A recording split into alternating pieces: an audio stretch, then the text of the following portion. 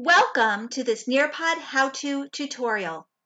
Today, we will learn about adding a timer to Nearpod activities.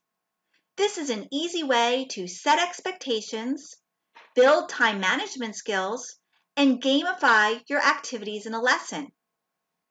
To add a timer to a slide, select Add Slide, then choose Activities.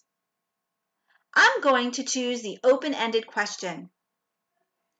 Notice the Add Timer icon on the top right. You can set the minutes and seconds for students to complete the assignment.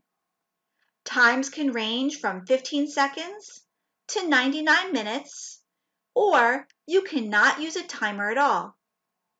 When you're ready, select Add and Save. During the live lesson, students will complete the task, and ready or not, when the timer ends, their work will be saved for you to view the progress and access in Nearpod reports.